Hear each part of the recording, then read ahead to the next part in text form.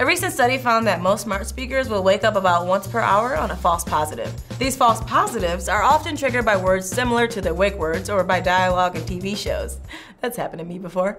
Huh? What? Who said Chenae? This may sound scary, but the data being collected during these false positives helps the device discern what's a real command and what's a fake one. When a command is determined to be a false positive, the microphone shuts off within seconds. Not that it's any less scary that they are slowly learning when they are not being summoned. So then, what's happening when they're just chilling? Are they thinking? That said, the practices of these companies don't always keep your privacy in mind. If you're concerned about potential risks, a good way to avoid randomly triggering your smart assistant is to mute the microphone when you're not using it. Sure, it turns into a paperweight until unmuted, but it means you can dish on your boss knowing they'll be none the wiser. You should also look for any products that keep your data stored locally rather than in the cloud. Local storage is always safer as it can't be accessed from outside your home. And it's nice to know that you can always take a hammer to your toaster if you think it hurt your secrets. Next question. My smart lights keep turning on and off in my living room. Which should I be more worried about? Ghosts or hackers?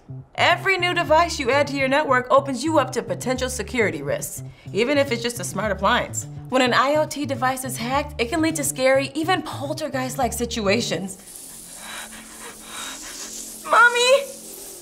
My garage door opening and closing on its own is enough of a sign for me to burn the house down and move to another state. I'm talking Mississippi. So how do we prevent this? Well, one of the biggest issues plaguing the Internet of Things: no standardization! Let's look at it this way. You've got a smart doorknob and a smart hairbrush. Your smart doorknob gets regular firmware updates from the manufacturer. However, the hairbrush you spent all your birthday money on hasn't been updated in years, and there are massive security flaws that have gone unresolved.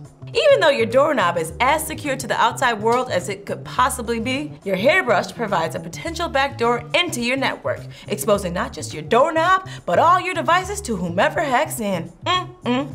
Lack of standardization is one of the major causes of security flaws. If you have 5 devices that each speak their own language, they won't learn from the shortcomings of their peers. However, a group of major tech companies is working on a universal set of guidelines called the Matter Standard that aims to make smart devices more compatible across the board. For now, the best thing you can do before buying is to read the privacy policy or code of conduct. Like I mentioned before, you can also check out our privacy not included list to see which devices are more secure than others. They may not be so smart now, but what about years from now?